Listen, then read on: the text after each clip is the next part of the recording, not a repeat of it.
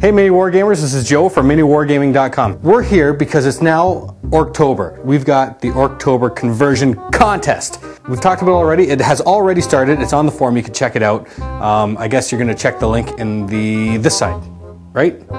No? No? Are you going to put a link? Right. Sorry, yeah. Correct. This side. Maybe down a little bit. Somewhere there. Dave's confusing me. But. Or down. Point down too. Because I don't think there's. Point. Straight. Down.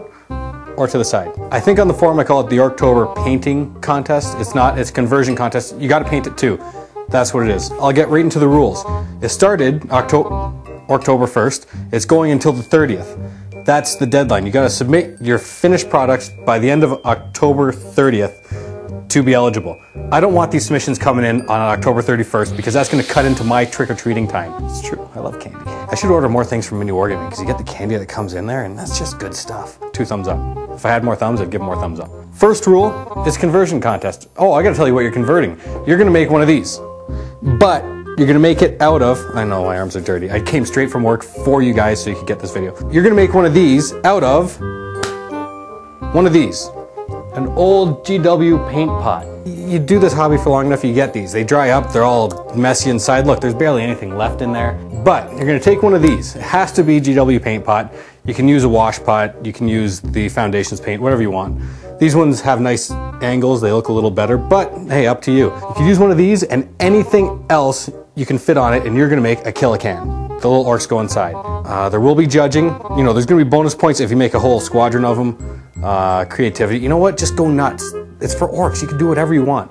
Plastic card, green stuff, bits from other kits. Sentinels are great. Just make some Killa cans out of old paint pots. Okay, now the rules. So, of course, you gotta use GW paint pot. It's gotta be in by October 30th to be eligible. I want 3 pictures, at least 3 pictures. I want one starting out. I want a second one of the actual finished conversion before painting, and then I want the third one after painting. I know it's a lot, but each picture has to have your name in it, written on a paper. We've done sort of that stuff before. 3 pictures, your name in each one, just showing the progress. Come on guys, it's not that big a deal. Plus, I want to see how you got to where you got to.